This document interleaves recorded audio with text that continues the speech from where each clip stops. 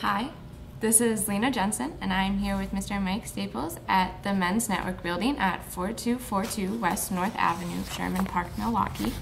Today is July 14th at approximately 10:10 a.m. And I'm doing an interview with Mr. Michael Staples. Also in the room is Chelsea Waite, helping with the recording. This interview is sponsored by Professor Regit Sen and the University of Wisconsin-Milwaukee's Buildings, Landscape, Cultures Field School, and will be stored at the Golda Meir Library Archives. At this time, could you please give verbal consent to record and share this content for our research? Yes. Thank you. All right, so I just wanted to start with some general questions about you. So where were you born and where did you grow up? Oh, born right here in Milwaukee, Wisconsin. Third floor of Mount Sinai Hospital, because that's where the baby department, whatever you say. So, and lived here all my life. Okay, so. How many siblings did you grow up with siblings? Oh, how many? I'm in the middle. It was 9 of us all together, because I always remember myself as being in the middle. So 4 above me, 4 below me. Okay. And then, did you like having a big family? Oh yes, a big family is a lot of fun, realistically, because we were outdoor sports family. All right, so that made, during my lifetime, camping, hunting, fishing, that made it all the more better.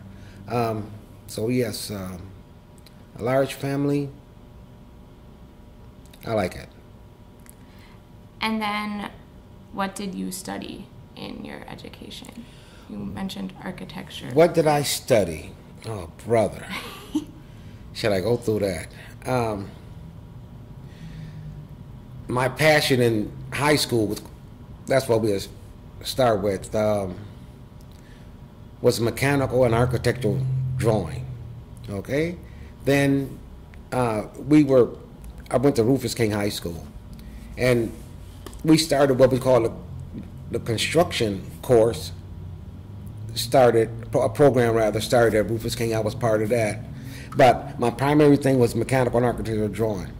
Then when I left, when I graduated, I went to MATC for architecture, mechanical drawing, okay?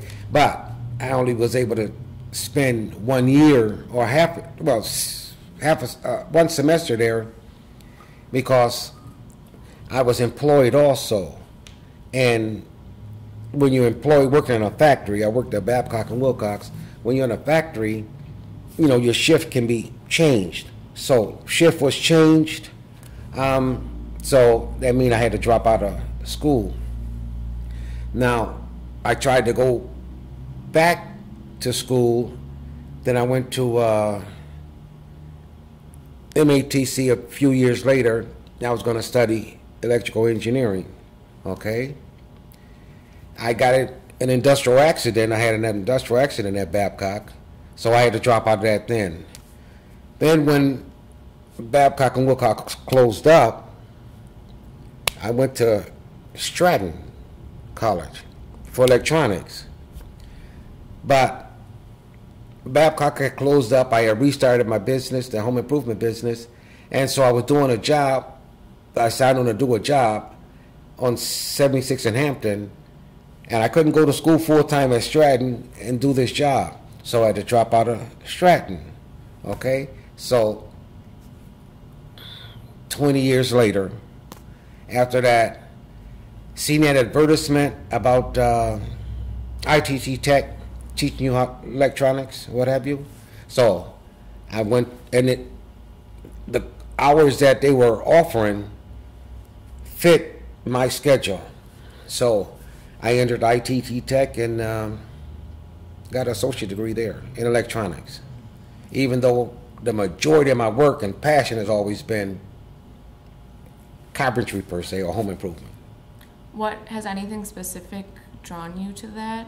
Like, why did you always know you wanted to do that? was that home improvement?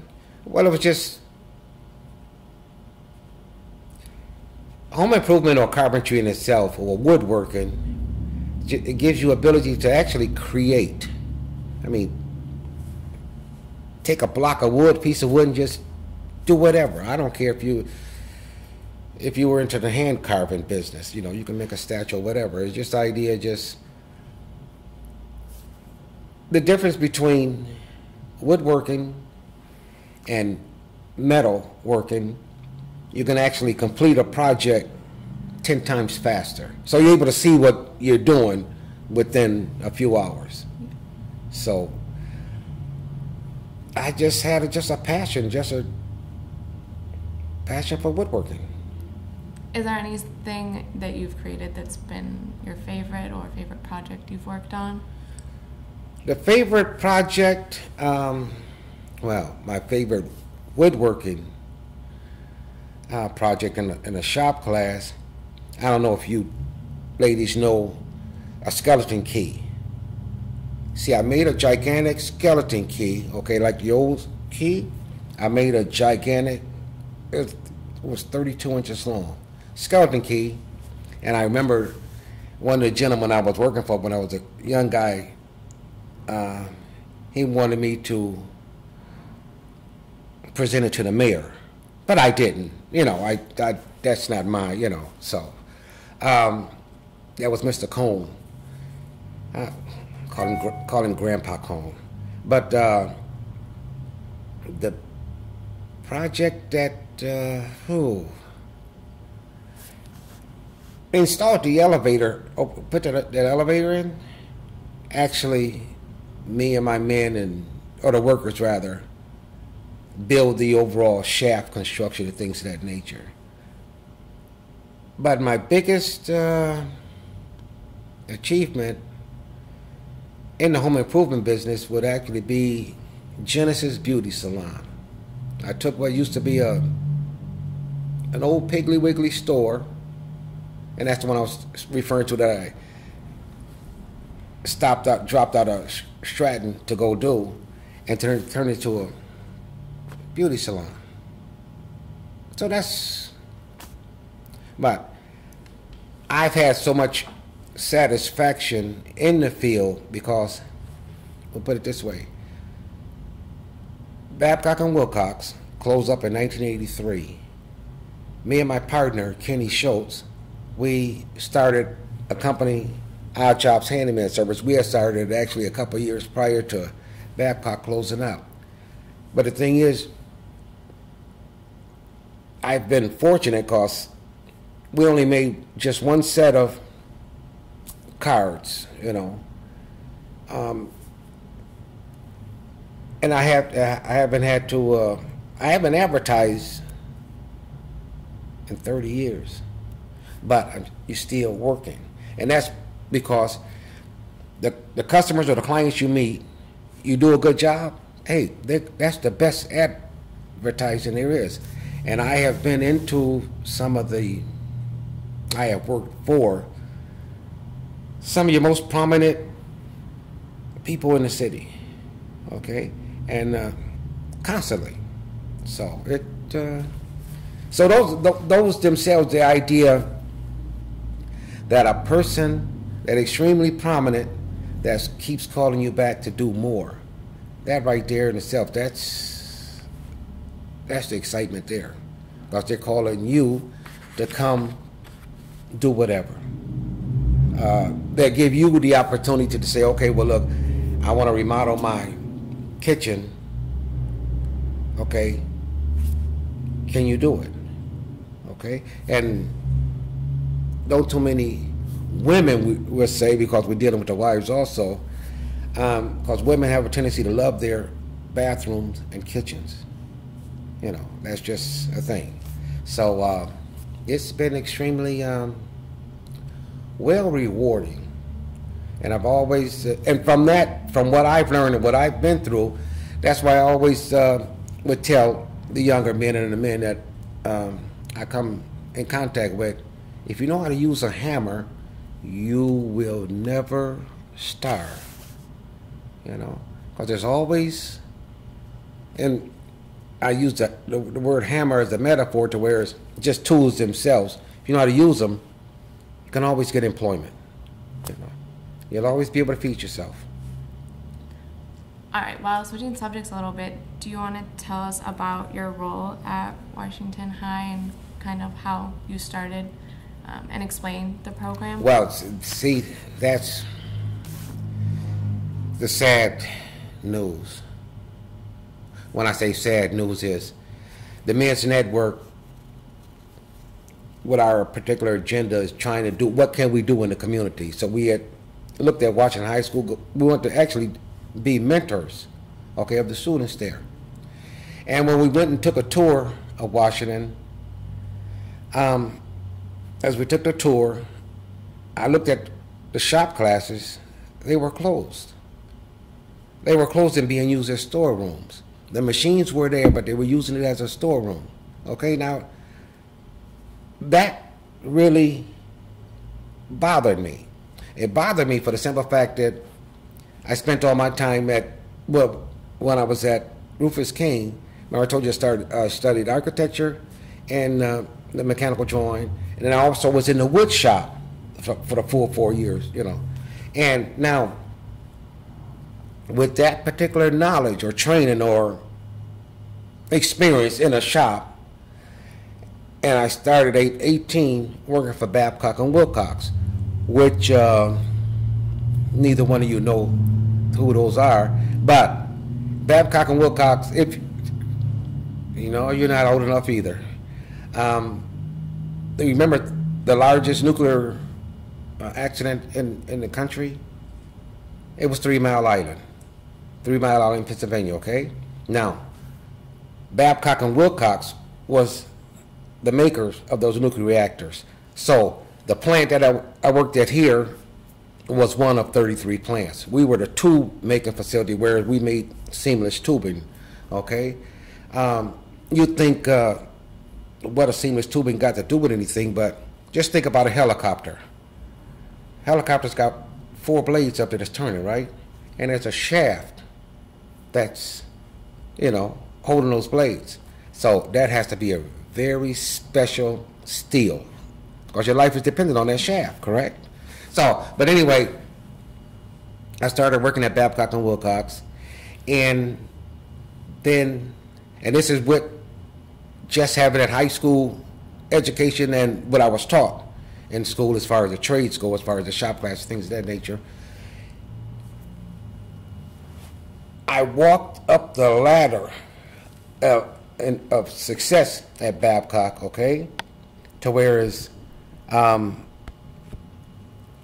became an office clerk, scheduling steel in the mill office, scheduling the steel. Then I became an assistant foreman in the steel yard. Then I became the foreman of the steel yard. Then I became an assistant mill foreman of the mill itself, the hot mill, and that was the backbone of the plant, the mill, because that's all we made was seamless tubing from, it can be as small as 2 inches in diameter, and it could be 100 feet long. Seamless tubing, you know. It's hard for you to imagine that. See, when I say seamless tubing and things of that nature, just 1 second here. There we go. When you think of a seamless tubing, do you know of anything that's a seamless tubing? I just wanted to think real. I said seamless tubing. There are glass tubes for chemistry and... No, we talking steel now. I'm gonna give you. Water. No, water pipes got a seam. Yeah. Okay. Electricity. No. I know everyone's. Just think about it. Gasoline. You're familiar with a needle. Think about it. The needle that. It's a tube with no seams on it. I was trying to think of something really long. It's a seamless tubing. So seamless tubing goes from as small as a needle, okay, to what we were manufacturing. It was 9¼ inches in diameter with a wall thickness of maybe 2.5 inches, okay?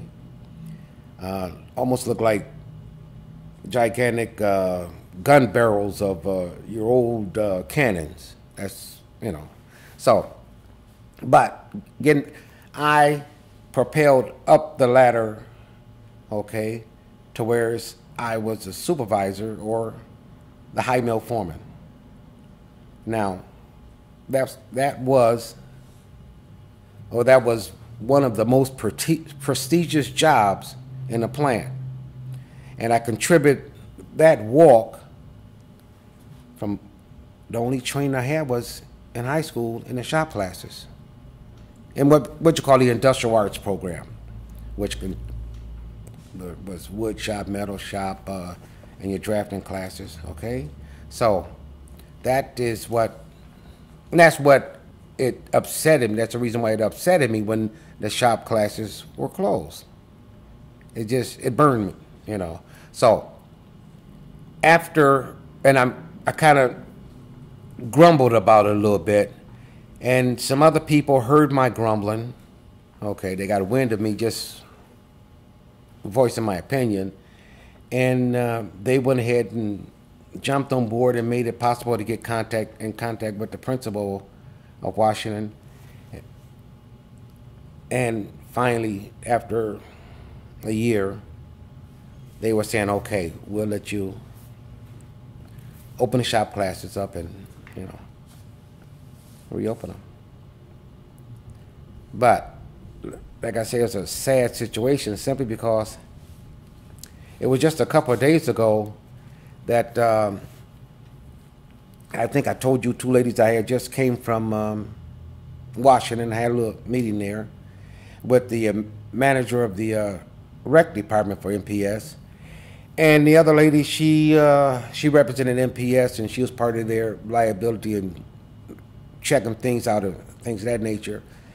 And they've actually convinced me, say, well, Mike, we haven't checked these machines out yet. We don't know what the cost is going to be to check them out. But we did check out the machines at North were recently checked within the last 3 years. And it's a much bigger facility. So they've almost like persuaded me to start the program in North Division. So. And what do you think or hope the role of this knowledge for young adults could be in the community or in Milwaukee in general? Well, they get a job. If you knew, because I was out in the public life as far as working on people's homes, some of the simplest, some of the easy, trivial tasks to be done in the house, a teenager can do. I started working when I was 14, and I was working with 2 contractors that did the hand plastering. Okay, all the plastered walls. You don't do that anymore. Everything is drywall now. But the thing is, from me gaining a little knowledge and experience there, like I say, using your hands is you're able to create. You're able to feed yourself. There's a lot of homeowners that don't want to do anything as far as physical work, because they might be doctors, lawyers, or accountants or whatever. But teaching the younger people home improvement or just how to use a tool, period. And if they have an imagination, they can create and they can survive. And they can get in the home improvement class. You don't necessarily have to be. It makes it possible for you to be hired, actually, because you figure if a person comes in seeking employment or application, when he's got a little bit of, what should I say, machine training or whatever, it makes him his opportunity of getting higher, it increases. So, but okay, but I could be a little bit biased toward it because that's just my passion. So, you know. And then, do you want to talk a little bit about your role with the Men's Network and what that's all about? The Men's Network is basically just but let's start from the very, very, very, very, very beginning. I don't think, well, you may have heard me elaborate on Joseph Emory Davis. Okay? He is the older brother, okay, of Jefferson Davis, which was the Confederate president. And he purchased some land after he retired. He was a lawyer. He purchased some land after retirement in Mississippi, well over 1,000 acres or whatever it was. But anyway, he had slaves, 200 or 300 slaves. Okay, now Joseph Davis, and I'm going to keep this in a biblical sense now, because that what brought me, you know, kind of like got my attention. Joseph had a slave that ran away. Okay, now history and some things record the fact that if a slave runs away, he's considered a runner, and they cut a foot off or whatever, you know. But it wasn't so with Joseph. When the slave was returned to Joseph, what he did was have a discussion with the man. He talked to him. He saw the man had some intelligence. So he made, and the man's name is Benjamin. He let Benjamin be what should I say? The property manager, or he let the overseer. Okay, then in the course of time, he told him, you know, the blacks or the slaves should have their own little community. Okay, so, and this is on his plantation. So Joseph encouraged Benjamin to do this, start this. They had their own court system on the plantation where criminals per se were being judged by their peers, by other slaves. Okay, so now it worked out extremely well. I mean, Benjamin was making so much money that he was able to pay Joseph so his wife didn't have to work, you know, as a slave. He would compensate Joseph. And one of the Benjamin's kids' name was Benjamin. I mean, not Benjamin, Isaiah. Okay? Now, Isaiah, after Joseph sold the land, because we're talking Civil War time, right after the Civil War, or during the Civil War, right after, Joseph sold the land to Benjamin for $335,000. Now, can you imagine that? We're talking 18-something, and how can a slave purchase something? I mean, that $335,000, how many millions would that be today? But, so you know, it must have been doing extremely well as far as the plantation and the cotton. And so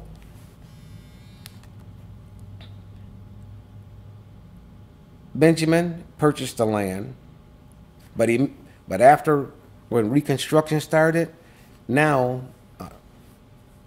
you got, and the slaves were emancipated to where, you know, you're free.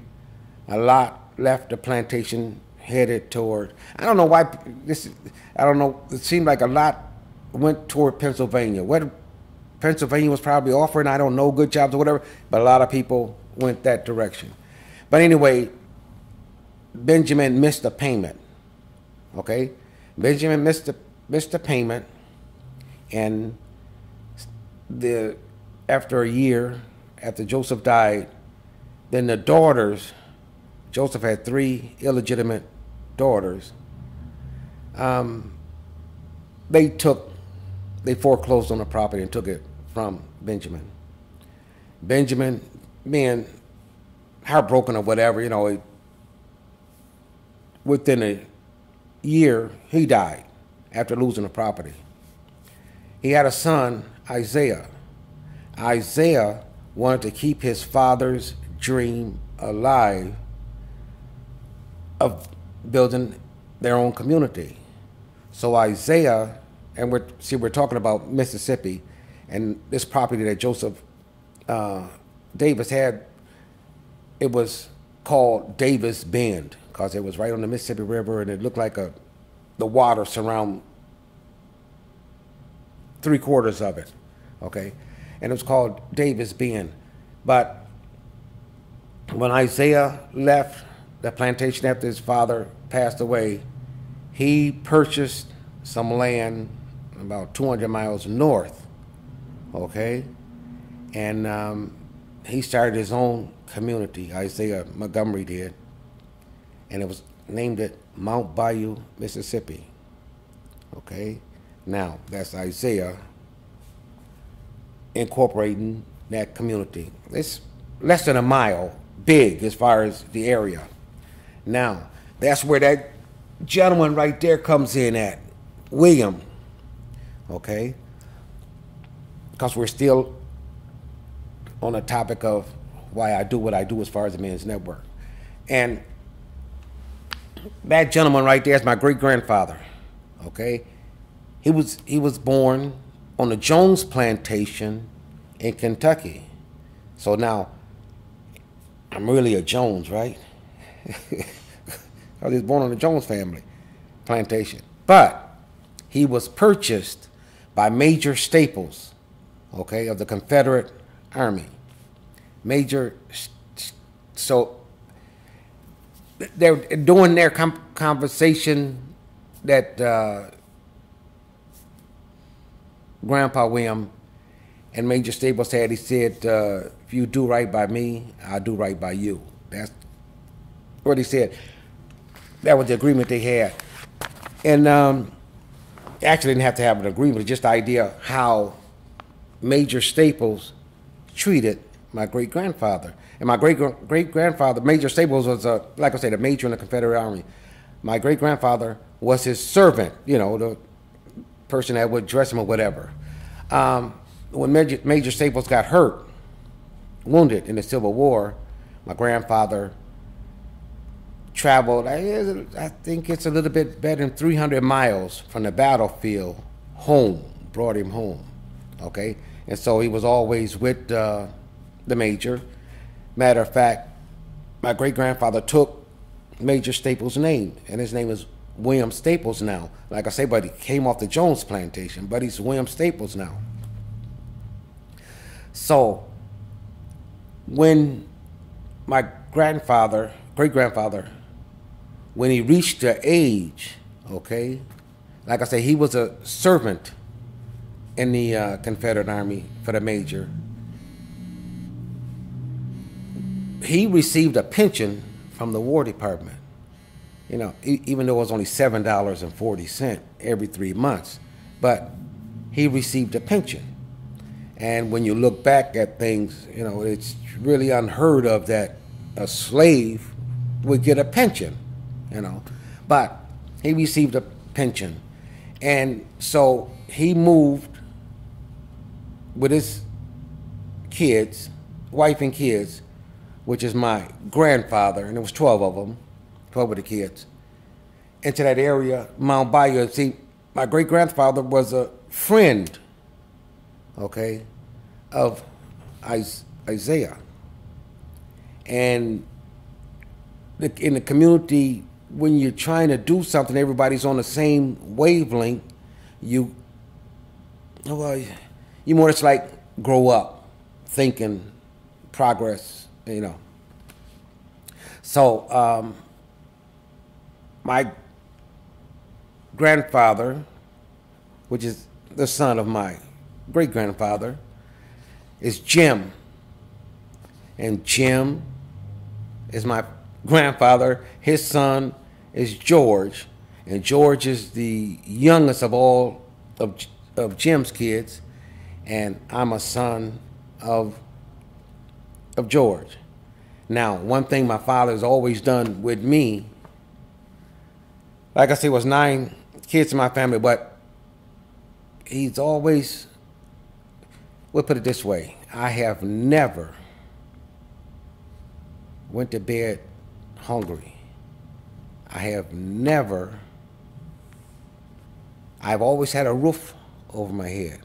I have never, okay, now, I'm gonna say something that's actually a lie, but I've never slept on the floor.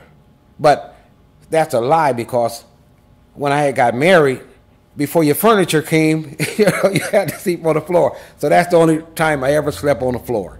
But as far as coming up, and see, my father was able to, he worked at A.O. Smith, he was able to provide for his family.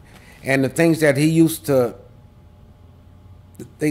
tell me about his father, okay, which was Jim, and my father was saying he grew up and his father always provided the family. They had 2 cars. I said, wait a minute, back then, you know. So I found out that through the original William getting his pension, that allowed you to have some income, and that propelled them to have money, because they were hard. The group of brothers they stuck together, worked, okay, together. Now, there's a story, my father's Uncle Joe, and you can, these particular names, you can actually look them all up too.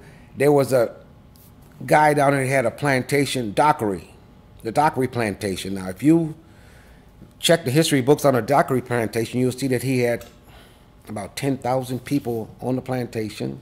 They weren't slaves or anything like that, but this is after Reconstruction. 10,000 people living on the plantation. And he with such a large plantation, they had their own, what they call money, which was called scrip, and their own stores on the plantation. Well, but anyway, that was how big Mr. Dockery was.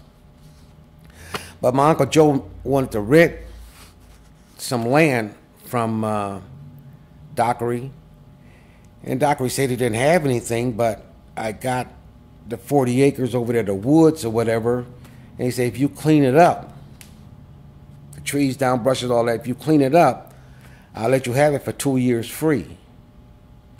And what did he do that for? When my Uncle Joe was told that, my Uncle Joe came right away to my grandfather, Jim. Jim assembled all the other brothers, called the brothers up, okay? The next day, they were, the whole family. When you look at 12 siblings, and all of them's got kids per se. Now, I know you've heard, you may or may not have heard about, there was a R&B singing group called the Staple Singers. Okay. That's my father's, Roebuck Pop Staples is my father's first cousin. But the reason why I say it, mention that is because their father name is Matt, which is a brother of my grandfather. But when you look at Matt, he had 14 kids.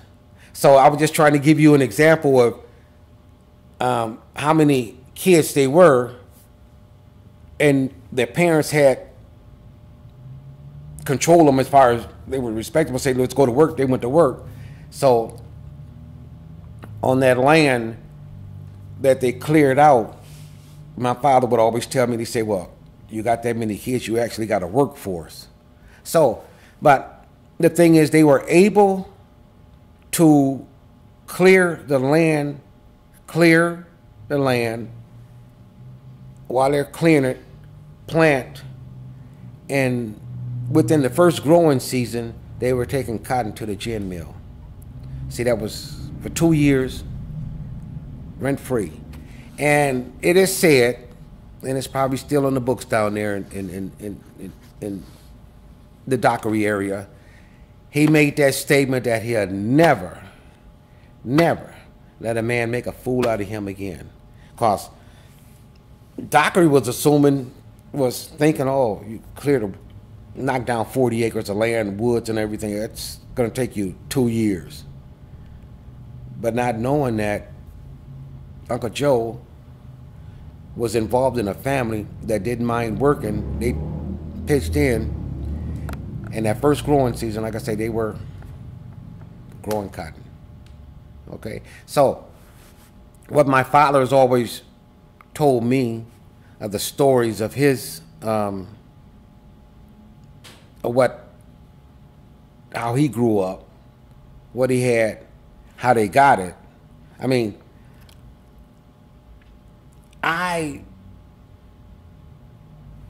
let's see. There's another story where they were actually coming because of something my uncle did, which is my father's second oldest brother. There's an incident that occurred, okay?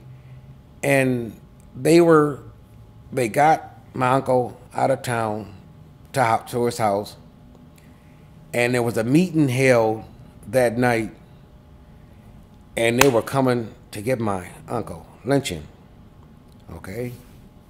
Now, or teach him a lesson, we'll put it that way.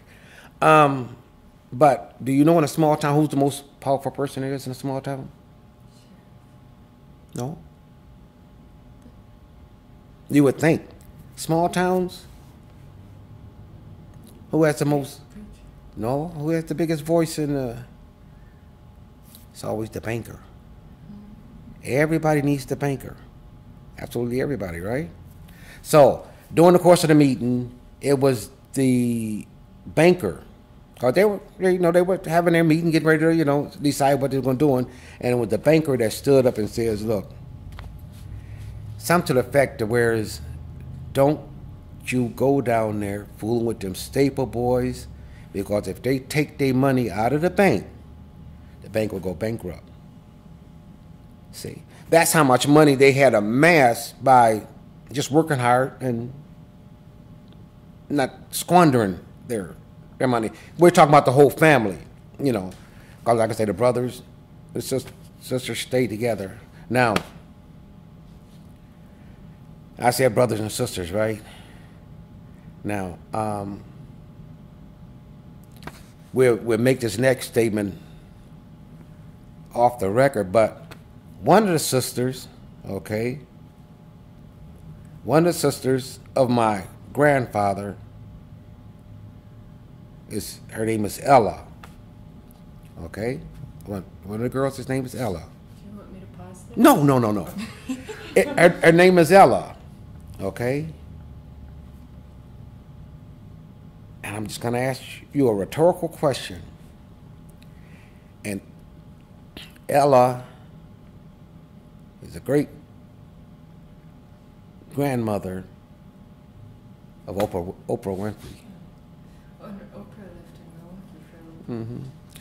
But Oprah, her father is a Winfrey, and that's who Ella married, a Winfrey. So, but the reason why I say just don't, because we have never, as the family, we have never tried to hang on to her shirt tail or anything like that, because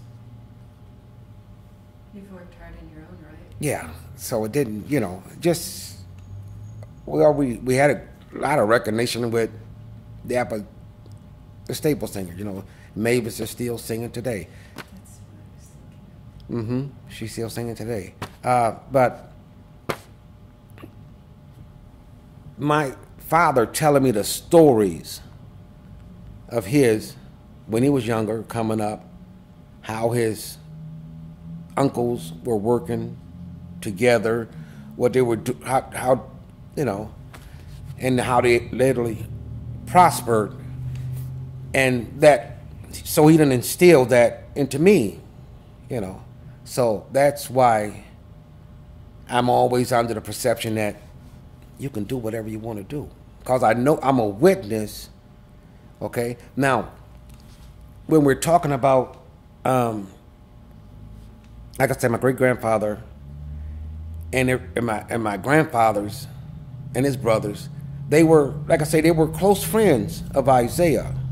Okay, now, and like I say, I was keeping it in the biblical form, to where there's a lot of coincidence between when you're reading the scriptures and what happened with me, or what I seen.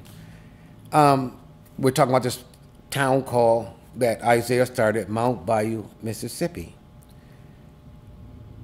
This town drew a man into it, a man named Dr. T.R.M. Howard. If you ever look him up, he's considered, his books were written about him, he was the maverick. Okay? Now, Dr. T.R.M. Howard, he came to Mount Bayou, Mississippi, all right? Lived there, and he provided the state of Mississippi, well, we'll put it like that, with the only zoo that was by blacks. They had a zoo. There was a lot of hotels. There was a lot of things Dr. Howard did. Now, but he was actually, and this is what you are never gonna hear as far as recorded in history, he was actually one of the first civil rights leaders. Okay? Now, when I say that, I know you've heard the name Medgar Evers. Medgar Evers and his brother, Charles Evers, worked for Dr. Howard, because Dr. Howard has started an insurance company also. Okay? You've heard about the industrialist state senator or whatever it was, Fannie Lou Hamer. She worked for Dr. Howard in Mount Bayou. Now, you've heard about Rosa Parks, okay? Rosa Parks, Dr. Howard left and did a speech in Montgomery, Alabama, to a little church called Dexter Avenue Baptist Church. And there was a new minister there that had invited him there. Brand new minister, hadn't been there a year. That was Martin Luther King. Invited Dr. Howard to speak, because there was a particular subject that Dr. Howard was speaking on, that he traveled the country talking about it. Now, 4 days after Rosa Parks heard that speech, she would not move off that bus. Okay? Now, Dr. Howard was touring the country talking about Emmett Till, the Chicago boy, 14-year-old Chicago boy that got beat up in Mississippi. That's what Dr. Howard was telling the nation about. Okay? Rosa Parks heard that story. 4 days later, she wouldn't get up off the bus. Now, that's what we give her credit for, right? But I'm going to tell you how powerful women are. Okay? It was Rosa Parks that did it. But there's two other women, or I would say other women, period, but the main one, her name is Thelma Glass. Okay? She was the president of WPO, the Women's Political Organization in Montgomery, Alabama. Okay? Now, like I said, women were, I don't know how it was. In my culture, women was only supposed to be kept barefoot and pregnant and in the kitchen. That's it. You had no voice per se, but these women had the voice. When this is just my personal opinion, okay? When they organized that Rosa, and they actually picked Rosa to do it because she didn't have a blemish on her record per se, and she was the secretary of the NAACP. Okay, even the president of the NAACP was telling Rosa that the only thing a woman is good for is the kitchen. That's it. That's how. What you call it? What's that word you use for men that are? Patriarch. No, when a man is a man. Chauvinist. There you are. How chauvinist, men were. Okay. But she asked the president, why, you got me as a secretary? Well, you're a good secretary. See, that's the reason. But other than that, women weren't allowed in actually anything. So, but when Rosa sat down, and if you read your history, you find out within 24 hours, okay, flyers were printed and handed out to students at the schools to take home to their parents. Now, you know yourself that's got to be planned to have flyers printed and then saying we're going to boycott the bus company within a 24-hour, it was a plan. So it wasn't a coincidence. Now, it went over so well, okay? It went over so well that they said, they had to make their decision that when they had that meeting that night, or should they continue or what should they do? And so they made the decision, these are the women, and actually some men got involved afterwards, to continue. Now they're saying, we know men are not going to follow women, okay? So we got to find a man. And history tells you what man did they pick. Martin Luther King. See, so sometimes it kind of like bothers me when I hear the credit that's given to people, not knowing that, wait a minute, the backbone of a lot of this were hidden, okay? And King, his coming was on the backs of the WPO, Wisconsin Women's Women's Political Organization. And Rosa Parks, she only was just for a little while, then she moved to Detroit. But the thing is, if you do history, keep it right. And see, there's a lot of people that have done things that stay in the background. Now, if you turn and you see the picture right there, that board right there. Martin Luther King, and you can see Malcolm X in the back. No, that's not Malcolm X. With the glasses? No? Oh, okay. That's a gentleman that you've probably heard. He was Harris, something Harris, and he still lives in Milwaukee. I mean, he still works. That's when he was younger. He was younger. But the guy looks, you're right, it looks just like Malcolm X. But the guy that's right behind King and looking downward, kind of. With the black suit, not the gray suit? The gray suit and the black tie. Okay. That is Dr. Finlayson. Finlay? Finlayson. Finlayson. Okay. He is the founder and owner of North Milwaukee State Bank. Okay. All right. Now, he brought Martin Luther King to Milwaukee. Okay. Then you'll also, he lives in Milwaukee. He's always behind the scenes of going forward. And I think, the other people that you see Eartha Kitt, you see the Surgeon General there, and down below, but that picture, that plant is in front of it, Alex Haley, all visited the house, stayed at the house. Okay, but see, Doc has been my friend and mentor 40 years, 30 years, you know. But he's a friend and he's my mentor, okay, because I know he knows. So it's through what he says and have told and discussed with me when I sit at his, you know, kitchen table or whatever. And then, of course, what my father has taught me and told me about his family. And then me physically can actually witness and see, like I say, Dr. Finlayson and Pollard started North Milwaukee State Bank, which they just sold last year. And then what Isaiah Montgomery did,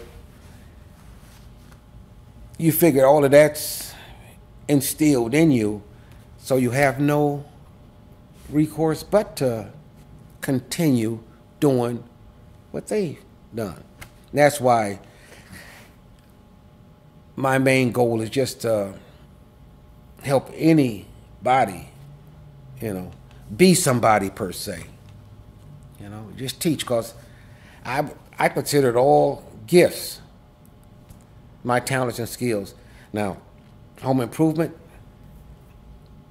I can go up against, in the trades, I can go up against anybody that's an electrician. My work and knowledge is just as good as his. A carpenter, the same thing. A plumber, the same thing. You know, like I say, the advantage I would have over them, just the idea, I literally know how to plaster, mix mud up and plaster your walls. It's a lost trade, lost trade, but I can do it. 90% of the other people can't do it.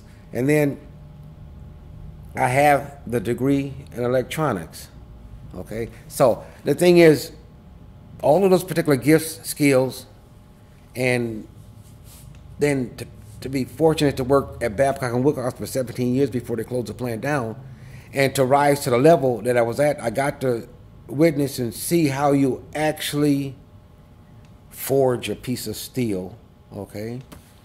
And when you're talking steel, you think maybe just steel, but you know there's over 200,000 different analysis of steel, you know? So everything's different applications. So that's why I continue doing what I'm doing. And young people are always, I get thrilled with young people because, you know, it has always been, I'd rather talk to a kid than to talk to a person my own age.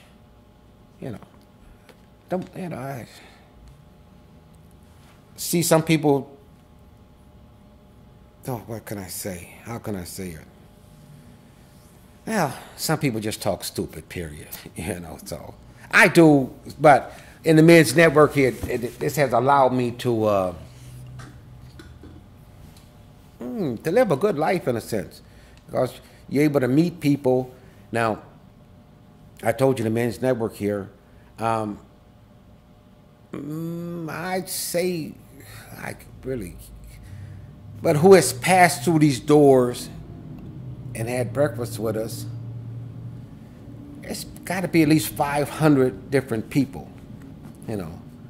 So, and so you get to meet all of them. And so you get to meet people, you know, have breakfast, joke, laugh, there's nothing, and fellowship. That's it. Now, I was real proud of my students there. Every one of them will tell you they learned something during the home improvement course, and they appreciate it, you know. Some of them, like I said, we worked on their houses, projects on their homes, and they really liked the idea of learning something. Now, you two ladies, when y'all get up there and you have your own home, and like I say, the kitchen and the bathroom is always, that's the focus of a woman. Kitchen, the bathroom. Matter of fact, if you bought a house today, what's the first thing you're looking at? What's gonna make you decide to purchase that home? Actually, I bought a house last week. We looked at the basement. That's your husband. Well, I studied architecture, so I'm a little different. But your husband, we'll put it that way, focus on the basement and garage. I actually focus on the attic because that's where I'm going to set up my art studio and just kind of keep all of my stuff out of his way, Okay. like books and paints and things like Okay, but see, you saying you bought the house for a purpose, but what if you were just a regular couple going out to purchase a home? The wife, she's looking at the kitchen and the bathroom. And that's the first thing they want to remodel. And the world, the salespeople know this. That's why it's so expensive. It's really expensive to remodel a kitchen and a bathroom. Because they know, I mean, the markup on bathrooms and kitchens is just like jewelry. You know, jewelry is marked up 1,000%. Bathrooms and kitchens are also. So, but those are the first thing that women, that sells a woman is the bathroom, well, the kitchen. They just love their kitchen and the bathrooms. Men, the garage and the basement. Don't care about the bedrooms and all that. It's just because he's looking at what he's going to do. Just like you saying what, you know, in a sense what you're saying, you want to buy the house. You buying the house actually for a business per se, because you're saying you got plans for the attic to keep him away. That's you. So you don't be disturbed while you're doing whatever you're doing. You know. And so he doesn't get upset over my clutter. I know. I said it's yours. They don't have women caves, do they? No. But that's what you're making. But I can see what you're saying too. I see the good point, or I see the point in having a bathroom that's really easy to clean. You can just go in there and wipe it down. Same with the kitchen. Kitchen, if you were a cook, well, we'll put it like this. There's a difference between wives today. I hate to say it. My chauvinistic point is going to come out now. Because, see, you're really not going to be a wife. Yeah, you're a wife, but you're not the home-making wife. Because you're going to be a professional. Okay? So you're not going to be the type of wife that's at home. She's cooking for a family of 4 to where she needs space in the kitchen. See, you're not going to be, you know, because you're going to be a professional. Some points of the year, though, I have to harvest the garden and cook all of that. So in September, that's when I want all that storage and space. Oh, yeah, you got to you harvest the, so you think you might be doing some canning? Freezing, too. Okay, so then that means you got to have a large kitchen with, the big pots. Okay, so that's a hobby and that's a favorite of yours. But on a day-to-day basis, you're right, I'm not cooking. No, you go to the microwave. Sandwiches. So that's why in a particular business, like I said, I've been through all of the homes. One of the homes that really, well, 2 homes actually astonished me was Sidney Cole. That's Herb Cole's brother, part of the Cole's family. Went to his house out there in Fox Point or River Hills, whatever, Fox Point. And was at his house, and it just amazed me. All of his gutters are copper. Copper gutters. Copper flashing. Yeah, I looked at that. And he literally has a clay tennis court. you know, clay, the original clay. Now, I was fortunate to get into the home of Michael Cudahy, okay? Out there in Cedar Grove, what is it? That's Cedar Grove, that's north of here? I'm pretty sure. Cedar. Is this, Cedarburg? One of the two. Now his house, he brought from the east side of Milwaukee. He had it moved up there. And I can remember being in the kitchen part of it. And the pots hanging from the rack, the ceiling, you know. But I seem to find him to be a nice individual. And I was there repairing a system, and he told me Marquette Electronics was the business that he started. Marquette Electronics. And he's also part of the Cudahy family, which is Patrick Cudahy, you know. So, but the thing is, I've been in a lot of homes that have, the homes and the people have inspired me. Now, when I was dating my wife, ex-wife rather, at the beginning, while I was at Rufus King, I used to drive out to River Hills and Fox Point just to look at the homes. Well, like I said, I was interested in architecture, okay? And I used to drive out there just to see what the homes look like, you know. Beautiful. We used to drive down the street. So, and I've always had that passion for architecture. But anyway, like getting back with the Men's Network, I just feel that maybe a little bit of what I do or say or how I do it, how I say it, will rub off onto the other men to where you find out you can work without killing yourself, or you can't help. I mean, it's a big reward to help another individual. It's a big, you get it. Myself personally, I get the self-satisfaction of feel good that you can help someone. So that's what it is with the Men's Network, be it an adult or the kids. Now the young kids there, we sponsored a trip till we went to Daniel Boone to teach them how to shoot at the shooting range. You know, what was the name of I forget the name of the event that they were having then, that we took them there and they got a chance to, that's what those pictures there represent, where just show them how to appreciate and sight and shoot a rifle. That's all. I forget the name of what the event was. But.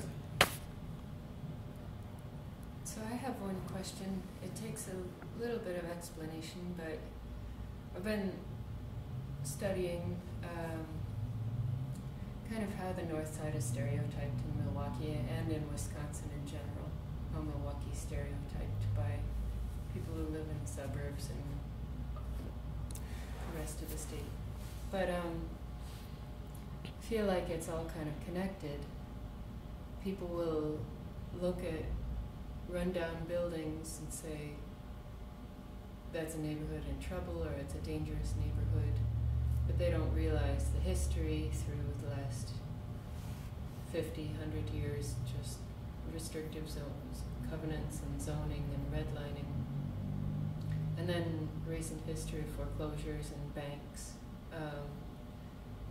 and how it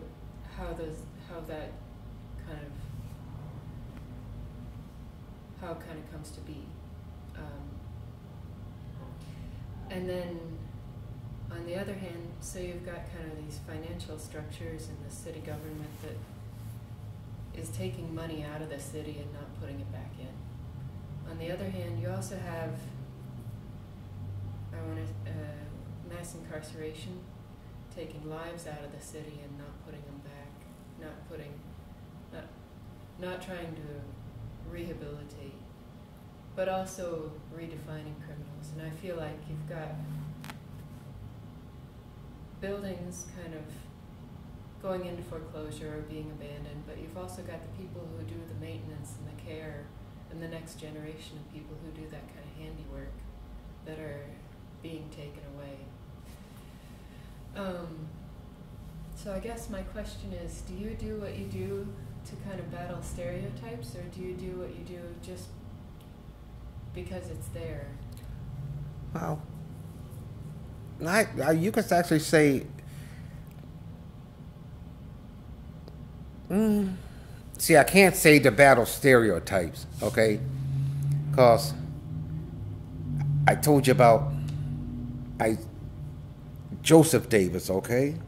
Now, he had to have liked or loved Benjamin to let him be the overseer of a complete plantation and to encourage him to build a community, okay? So, now, I told you about my grandfather, okay?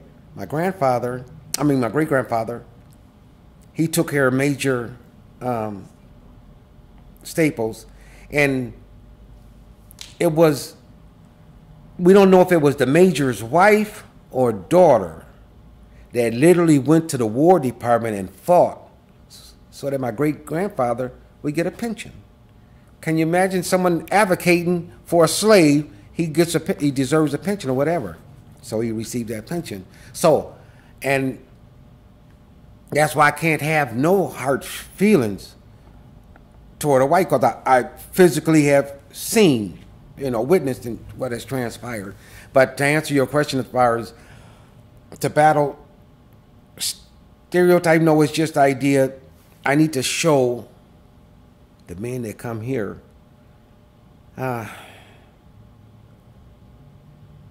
excuse my language, but stop, you got so-and-so complaining, God damn it, you can do it. There's nothing that you can't do. Now, think about this. I told you, I walked right up the ladder at Babcock and Wilcox, okay? And to where I was the high mill foreman, the big cheese in that department, or like I say, it's the most prominent position in the plant. Now, how did I get there? Had to have been someone to say, okay, let's give him a chance. At each step of the way that I elevated myself, okay? And we know the person that was saying, okay, let's give him a chance, was white. So now, those people above me that elevated me to get these positions, we know they didn't have a sour taste in their mouth. It's just the ones, everybody below you, and that's just common. They're going to have a soured feeling because, hell, I wanted the job, So, stereotypes, I don't battle, I don't battle. It's just the idea, I do what I do because you can do it. Stop complaining. You can do it. Don't be so damn lazy. That's all. That's just the bottom line. Because you can do. And see, I had to look at the Almighty. He has allowed me to get all of the gifts and the opportunities to meet who I've met. Okay? Now, one thing I left out in the course of my life is after Babcock and Wilcox closed, and after I went to ITT Tech and got my degree, I started working for a company called Best Power. Okay? Now, I know you don't know what Best Power is, but you've seen it, never recognized it. It's an uninterruptible power system. Battery power that actually is. That's a small one, but now you got some humongous ones too that takes care of complete computer rooms, okay? They provide surge protection and filtered power, what have you, but it transfers, it generates AC power using DC. So you're inverting. Right now, everybody just knows of a converter to convert AC over to DC so they can charge their phone. But how about going backwards, inverting, taking DC power, inverting it, making AC power. And that's what the UPS systems do. But anyway, I worked for Best Power. I was a contractor for Best Power. And my territory was the state of Wisconsin, okay? And I went as far north as Occonagon, Michigan, which is by Lake Superior. The furthest east I went, and actually it's just a lake, but if you go south, the furthest east I went was United States Steel, service there. And south and west, Dubuque, Iowa, and then south, but those were emergency jobs because their technicians was probably, you know, but I did a lot of the west side of, the west section of, west suburbs of Chicago. But the point I'm trying to make is, during the course of traveling all around the states and whatever, servicing this equipment, I got into over 1,000 businesses and factories and whatever. So, and the mingling with my contact people there, the majority of them had constructive words to say, and they were real nice people that I've met. Now, and we're saying 99% of all of the places I visit, my contact persons were white, you know, and we became friends per se. There's one guy I still remember the day, and sometimes I just think about him. I know he's gone, but in Manitowoc, no, Manitowoc or Sheboygan, one of the two, I serviced a company there, and I had left a little small screwdriver there on my previous visit. Do you know, a year later, because I was making, you know, your routine preventive maintenance, a year later when I come back, he said, well, Mike, you know, you left your screwdriver. And now, this guy, he was an older gentleman, and he was the one that actually founded the company. Mashland, they make stuff dealing with the automobile, you know. But he had all of his Republican pins on the walls. He was a staunch Republican, okay? And he had his pins there, was it the party pins or whatever, cards. And when he and I like talking to him. Oh, love talking to him, because he was literally in the Battle of the Bulge in World War II. He was in there. He was in it. And I like to talk to people that were involved in something that you see movies about all the time. So he was under Patton's command, but he told me the story. He said, well, Mike, I trained at Camp Shelby in Mississippi, and he was the only white there, you know, officer there, you know, in the camp. So he had some stories that sometimes I would kind of be late for my other service call, because when I did them, I always picked cities along my route. If I had service call to do my first, if I was leaving, going that direction, my first service call would be with Ozaukee County Courthouse, which is in Port Washington. Okay, then your next stop is Sheboygan.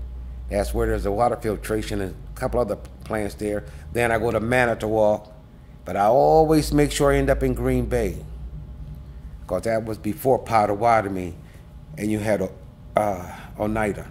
I'd always want to go to the casino. So that's the way because you could make up your own schedule. But anyway, the thing is, 99% of all of my clients or contact people were white, and they were all encouraging people, you know. So I even met the lady. Did I meet her? No, I was at the company that woman, I don't know if you ever heard the American Doll. It's a doll that costs about $200 or $300. Right here on the other side of Madison is where, and she was a school teacher. Before, she was a school teacher, and being a school teacher, it kind of like bothered her that we would have dolls, and she wanted to make the dolls have a story behind the doll, you know. So I remember doing that plant over there on the, and see, like I say, during the course of my going around the state, going to a lot of facilities, I got encouraged by a lot of people. So that's why I do the things that I do, because, and when you speak of stereotype, they don't, it's only a very few people that I actually have, you know, a nasty attitude that's within this city here, or the suburbs per se. Because the biggest honor is, like I said, when you got a prominent person that will request that you come and personally do work for them. See, as far as I'm concerned, that's an honor, you know, that they respect me enough to think highly of my particular work and character, that they will let me wander around in their home doing what I got to do. So that's why I do what I do, and that's why you were mentioning foreclosed homes, homes that are falling apart. That's because a little bit of laziness then got in there. Laziness and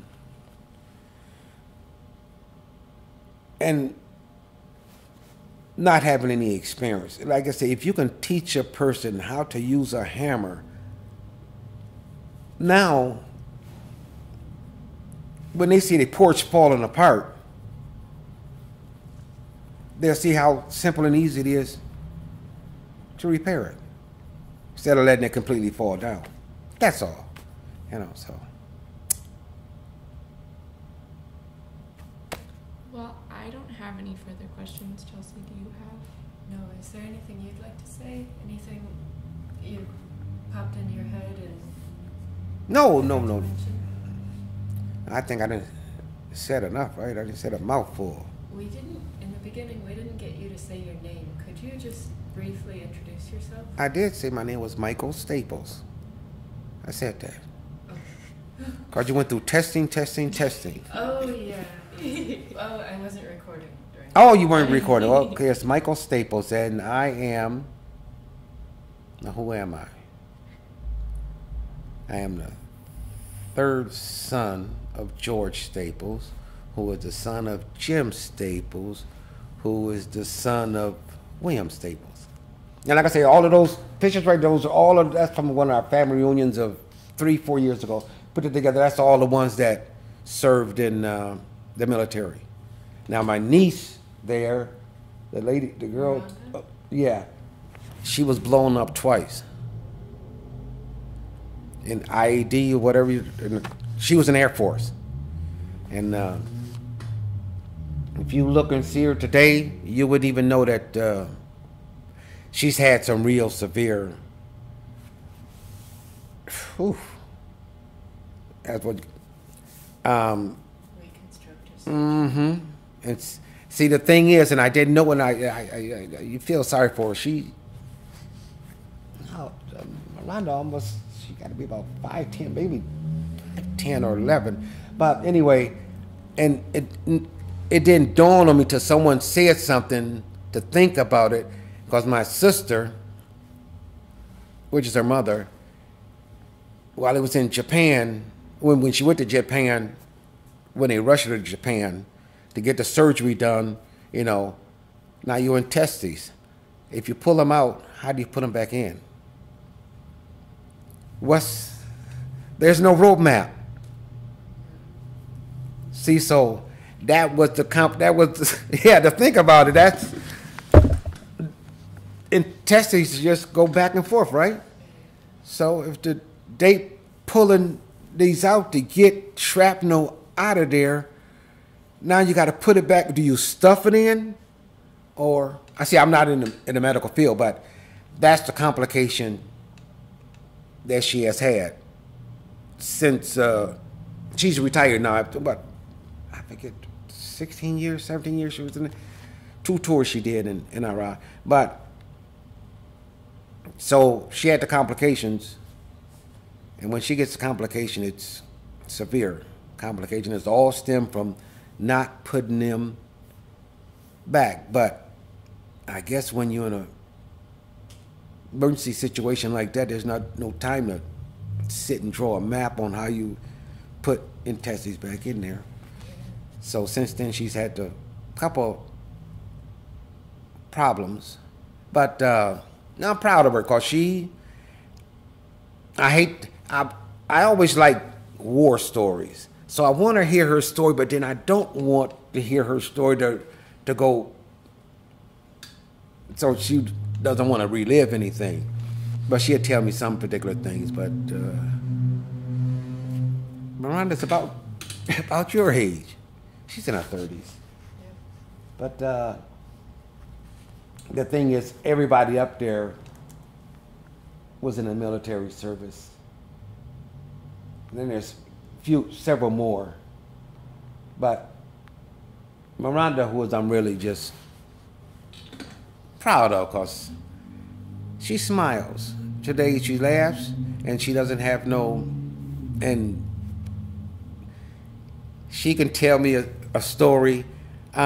She says, Uncle Michael, I said, Miranda, what happened? She'd tell it, okay, the IED, hit the IED, the Jeep flipped over, and she's in the Air Force, but she's traveling with Army, Marine, and the other people that are in the vehicle, and they nicknamed her Condi because of Condoleezza Rice, so that's what the other soldiers were calling her, Condi. And she tells a story, but she tells the story so well, I hope I don't do any damage to it, but she's saying the Jeep flipped over, they're there, the men got out, and she's there. They left her there at the vehicle, okay? Now she's fussing and cussing, y'all done left me alone, whatever, blah, blah, blah, blah, blah. And they saying, stay down, Condi, or whatever they're telling her. But then I said, what happened then? And she just said, one of the Marines took him out. The person that was sniping at him, he said the Marine took him out. You know, in the way she said it, it's just the idea that she had the confidence in the people that she was with that they got her back. You know, while she tells the story, letting you know she has the confidence, but then yet she was fussing like, oh, I don't know what, you know, because they done left her. She's at that Jeep by herself, you know, and someone's sniping at her, you know, and she doesn't have the weapon, you know. The men that squirted away, they got the weapons, but that's the horrors of war. I've never had the pleasure, but that's why I listen to all the stories. And like I said, the best stories I've always heard was the gentleman that Mashland Industries of Wisconsin. That's what it is, Mashland Industries of Wisconsin. Up there in Sheboygan or Manitowoc, one of the two. I have to look at my paperwork. But he would tell me the stories of World War II and Tank Division down in Camp Shelby. There's a reason for me collecting these stories, okay?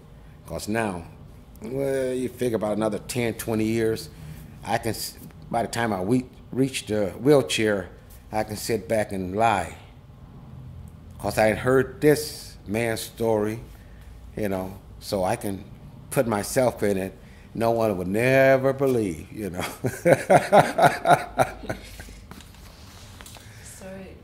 Stories bring us together. Yeah. That's why That's why we all enjoy this You know. project. No, you can hear some stories that, like I said, I've heard quite a few. And we had one time I made it Storytelling Tuesday. That's what we had it for the breakfast. And I wanted everybody to come in. Well, told them, ahead of time, I want you to come with your best story. The best story or the best joke, lie, or whatever. And it turned out to be it was a full session that Tuesday, and everybody really enjoyed themselves because we had one guy, the owner of Reed's Funeral Home. He told the best story. He told the best one. Oh, it just went over. But Ellis Bayless, the gentleman that's up there, he's a big game hunter. He's actually the one you consider won the contest because he had a lot of real good stories that you couldn't tell which was the truth and which was the lie. He could really mesh it together.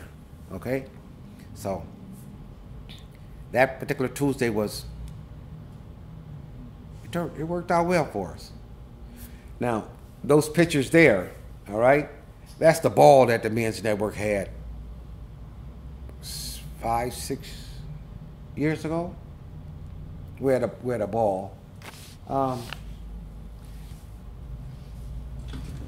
This is a building. Well, you see the pictures over there. That's when we had Eunice Payne and Thelma Silas come and talk a little about business and investments, working, and gave us a whole lot of encouragement.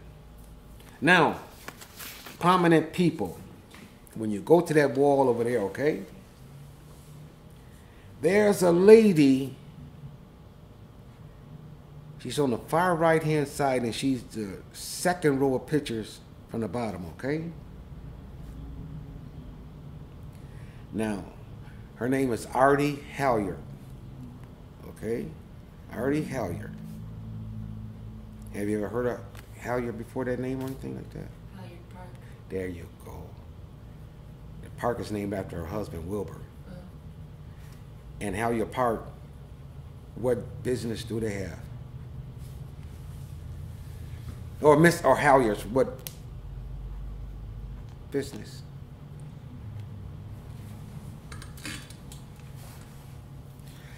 Well, I know that the freeway ends up going through there, Mm-hmm. but They started Columbia Savings and Loan. Now, Columbia Savings and Loan is right down here on 20th and North Avenue, Walnut. Okay? That's Columbia Savings and Loan. Now, Miss Halyard, she also was a personal friend of mine. Miss Halyard, I always tell everybody, she is the one that got me in church. I was working on her house, and she says, Mr. Staples, a